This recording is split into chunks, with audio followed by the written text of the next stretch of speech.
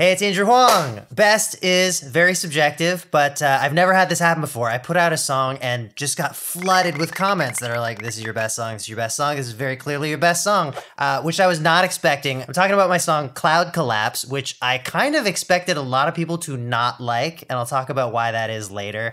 And also, this song dropped like 7 minutes into a synth overview video. Like, it was a little bit buried. I really liked it though, and I'm glad a lot of you liked it, so I thought I'd do a full breakdown of the writing and production. My influences for this song were the Beatles, Radiohead, and Johann Sebastian Bach, so just aiming right for the top. I think there's a lot of really interesting things to show you. Hopefully you get some good nuggets out of this that you can use in your own work.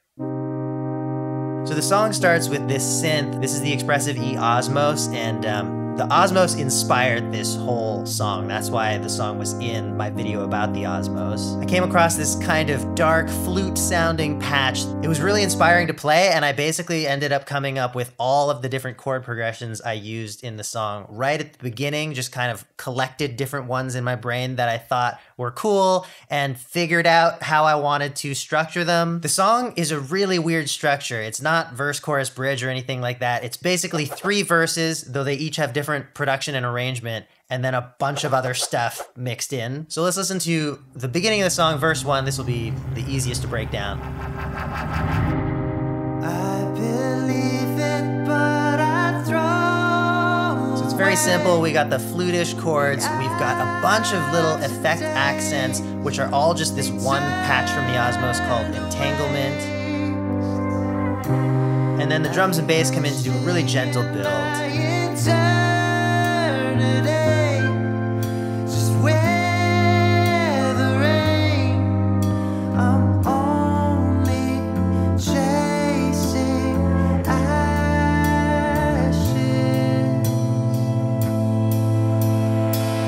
Here there's also a sneaky key change mid-verse where I was in C minor, but then I play D major, D minor, A minor, and that brings the tonic to A minor. Just what I was inspired to play. So we end the verse with a pause, and then the next section we come in really full force with a lot more energy. And this is a section I came up with because I was just experimenting with these chords, and the first chord progression has this kind of descending vibe to it. You can see I actually made a chord map, I called it, for this song because I was recording the Osmos to audio, and it was such a complex structure and some kind of weird chords that I wanted to track it all. So I just made a MIDI version of every chord that I was playing so that, you know, it's just on this track with a basic synth that I could listen to if I wanted, but most of the time I kept it muted. So we'll listen to the Osmos. Here's the descending progression.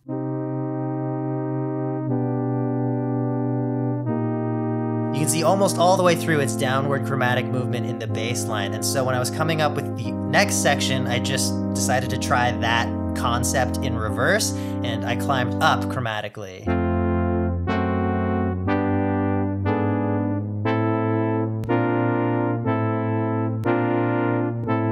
You hear those clicks? I didn't even clean up these non-zero crossing edits. Nobody can hear that in the final mix. Good job. So I'll play the section with all the instruments now, and this is much more powerful than what came before, but I've only added 3 more instruments. I've got 2 guitar layers, and then I've got this lead also played on the Osmos, and yeah, just like all the other instruments, I was just going way harder on them.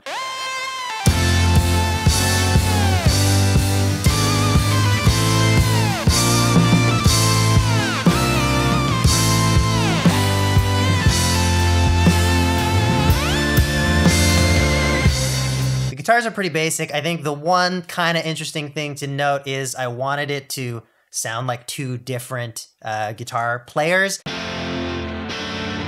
I played a little bit differently as I was performing, but also I used a different distortion effect on each. So on one of them I have the Universal Audio Ruby pedal, and on the other one I used a plugin, which is printed here, but I was using Chimera from Mixwave. This is the best sounding amp modeling in a plugin I've ever come across. Love it. Now at the end of the section, I do another smooth little key change from A minor back to C minor, just wanting to keep the verses in C minor, kind of for consistency, kind of for my vocal range. In the key of A minor, I'm playing the F chord. I turn it into a D minor, and then D minor going to C minor is it feels pretty natural. D minor is not a chord that's in C minor, but there are a lot of keys that do have both C minor and D minor in them together, so it just feels like it kind of works. So now we're into verse 2. I'm really proud of the arrangement here. I just feel like I figured out a lot of different interesting things that work together really well.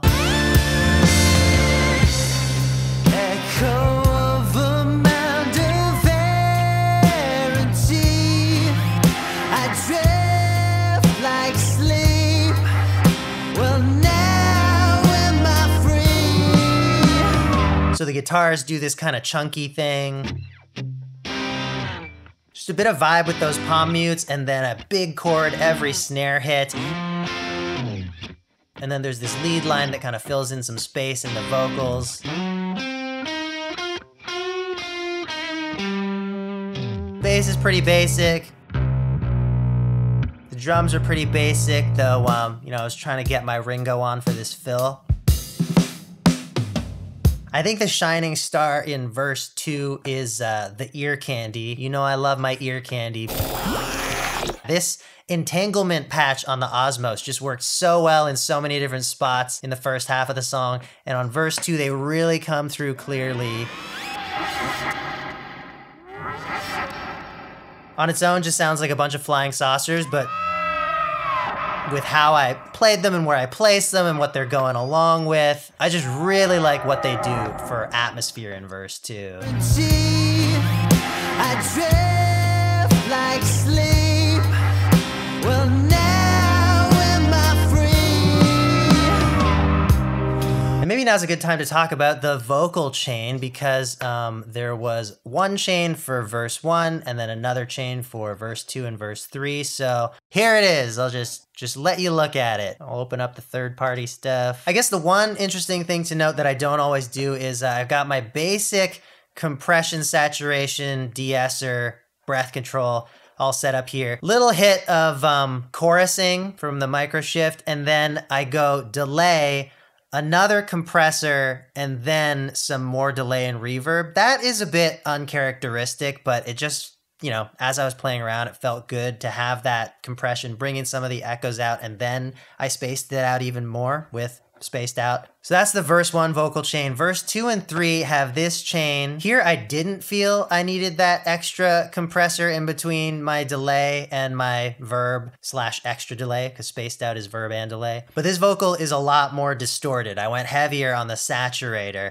And then I also wanted it to be even spacier, so there is a primal tap giving us even more delay. This is also atypical for me to have this many space plugins on it, but I think it really helped with the specific vocal sound here. So here's all of them off. Holding on to all I wanna last. Echo boy. Holding on to all I wanna last. Spaced out. Holding on to all I wanna last. Primal tap. Holding on to all I wanna last. And that one actually is subtle in verse 2, and then I bring it further in. You can see it automate up here for verse 3. I believe it, but I push it down. So what was happening here is each verse gets successively bigger in terms of energy, in terms of instrumentation, and so the vocal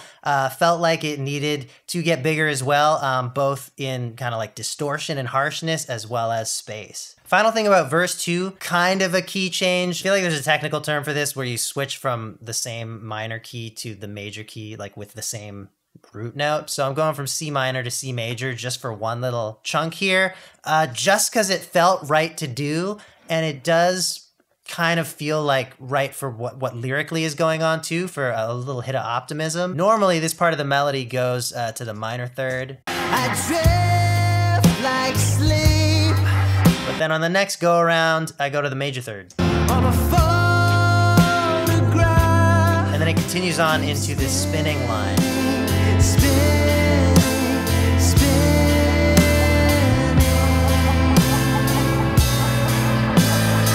My favorite thing about this is that I found, again, in that entanglement patch, there was this cool thing I could do that sounded like spinning.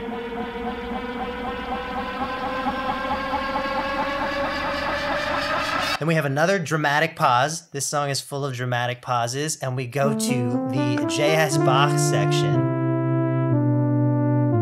I just came up with this Baroque sounding thing on that same flute patch.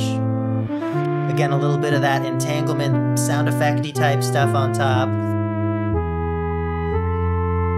And then when that part ends, it bleeds into the next section that I just came up with this chord progression that sounded like a church hymn. And I played it on both that flute patch as well as I added in an organ. And then for some reason I felt like it needed a funky solo on top of that, so I put a funky solo on top of that.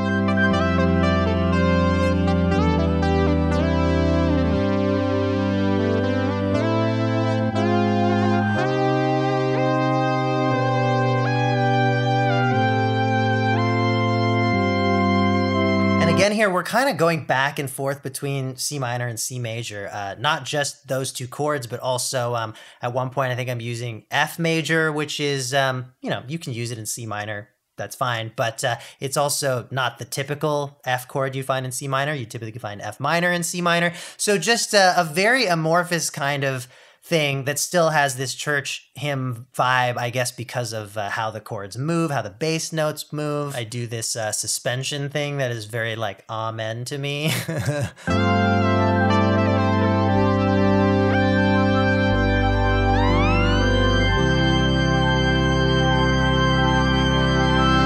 And then that bleeds into another completely new and different section that never appears in any other part of this song.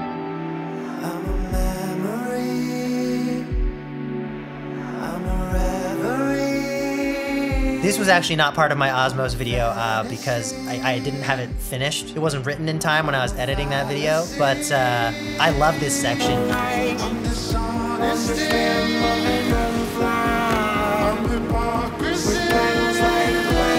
It's like tons of diminished chords, some weird drums, some counterpoint vocals, some of which are vocoded, just a lot of interesting flavors that I really like.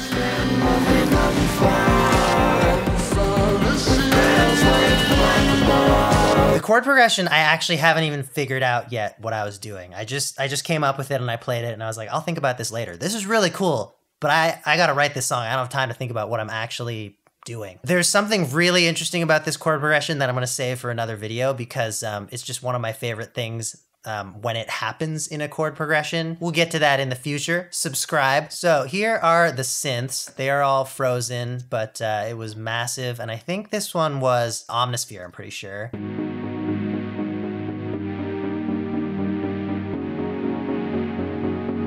They build up a lot.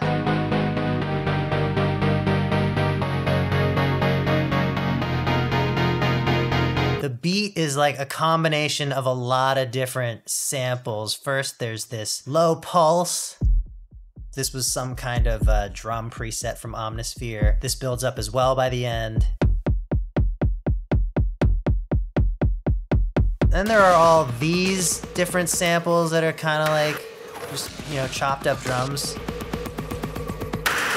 I think my favorite thing though is I grabbed this sample of waves of the ocean. Waves of the ocean? Ocean waves? The thing I love about this is that I warped and time corrected these waves so that they land on beat and they act as these swelling sounds to go along with my drum beat. I just think it's so funny to like control the ocean in my music production.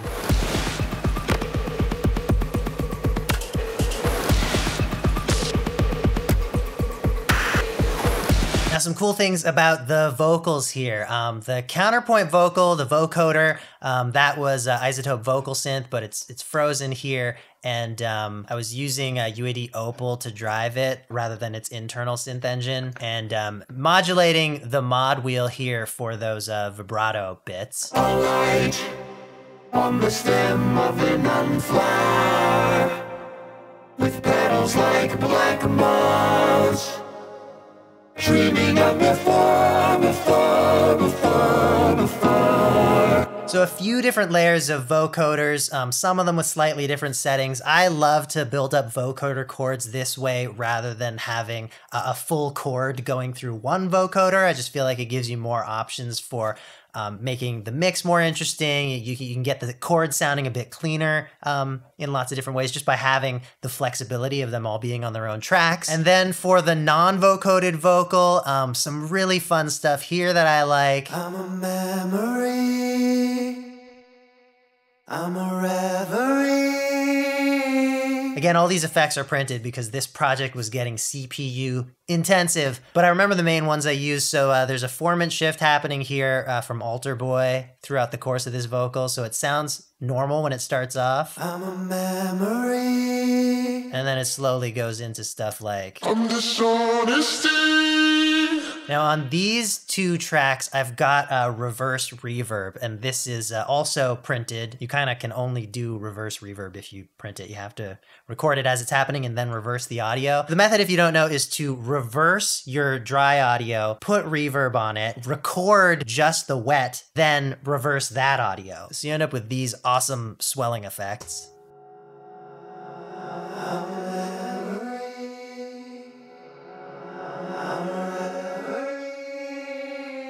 So that one is my whole vocal going through the reverb, but the second one, I just used a snippet of the beginning of each of the major lines, just to have an extra little swell into the line, but not more reverb that would be competing with the vocal. And this one, I also pitch shifted up an octave just because it felt cool. So that's it for that section. We have another big pause and then a nice drum fill coming into the biggest section, our long drawn out finale, which is verse 3 going into a super long synth solo.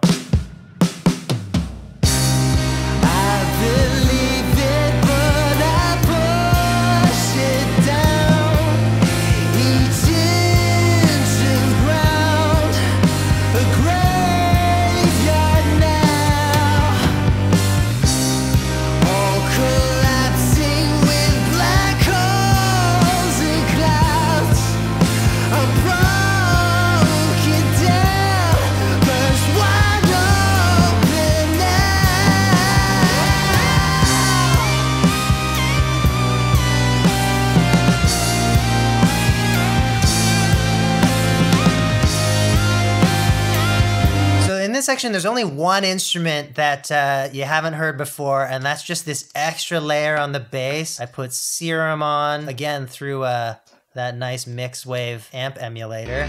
Just adding an extra layer of dirt to our already dirty bass line.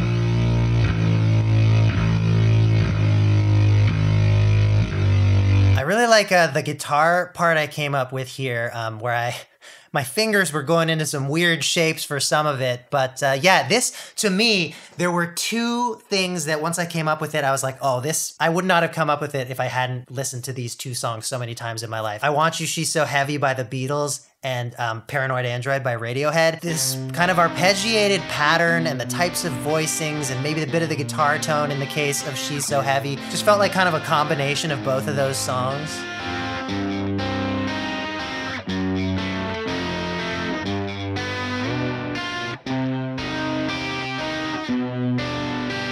Actually, even just that top line, that's just Paranoid Andrew. Paranoid Andrew, it's Paranoid Android. That's it, said, and even the crackle. It kind of deviates after the first bar. And then we go into synth solo. Love this part of the song. I love this whole song. But the synth solo is very vibey. Again, it's that same patch from before. Osmos going into the plasma. And I start off with a line that I wrote, and then after a couple repeats of that, I just improvised for a bit, spliced a couple different takes together.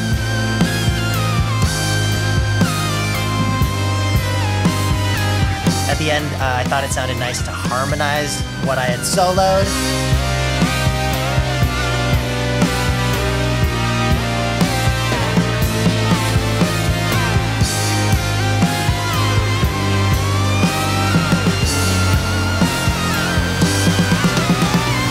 And it just cuts off at the end, which I think has frustrated a lot of listeners. It's the only negative comment that I've seen about this track. And This is a direct reference to She's So Heavy. That song ends with this really long, drawn out thing where they're playing that arpeggiated type of guitar. I thought maybe more people would get that reference. I mean, it's the Beatles. And I recorded some noise off my modular synth because in the Beatles song, they used George Harrison's big Moog modular to create this wash of noise that builds and builds and builds. And then the song just cuts off. Mine, I didn't have the noise take over the song quite as much, but it's there, it's growing.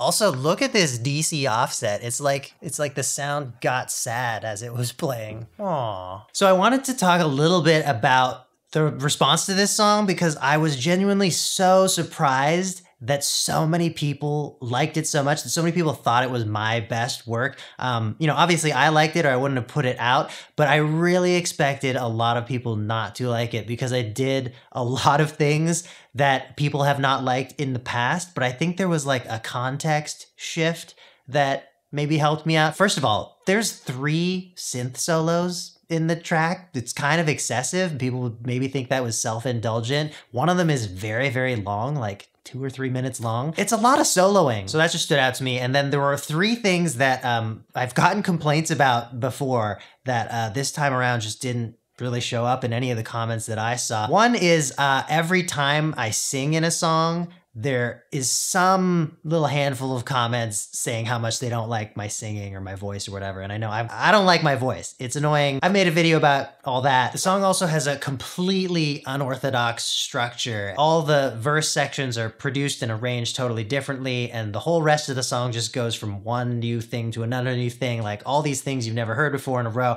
And anytime I've done that before, people have also been like, Andrew, you gotta focus. I don't like how the track jumped around so much, but I really love through composed stuff. That's what that's called, by the way, when stuff isn't repeated, but it's just constantly changing. And then thirdly, this was me just changing up my sound, my genre. And usually when I do that, there is a lot of resistance, but this was just like a thing that a lot of people liked. I have a few different theories about all this, and I'm really interested in your comments because I kind of wonder, like, is rock music still just a more popular genre than electronic music where I've done a lot more stuff? And then like, was my singing really that different from all the other times that I've sung? And then was the through composition more okay in a rock context where a lot of people were like, oh, it's proggy, rather than in electronic music where maybe there is more of a history of repetitiveness? I don't know. I guess if there's any little lesson here is just to like make the stuff that you want to make even if you think other people are not gonna like it? Or is that a bad lesson because you should still make it even if you think they won't like it and they don't like it? I'm confused. Anyway, music is very strange and mysterious. I hope you got something out of this video that you can take to your own creative process. And thanks as always for watching. Stream Cloud Collapse. It's linked in the thing. Bye-bye. Actually just interested now if I could turn this into a banana. No, not possible. I need to flip it vertically. This is just like a weird moth.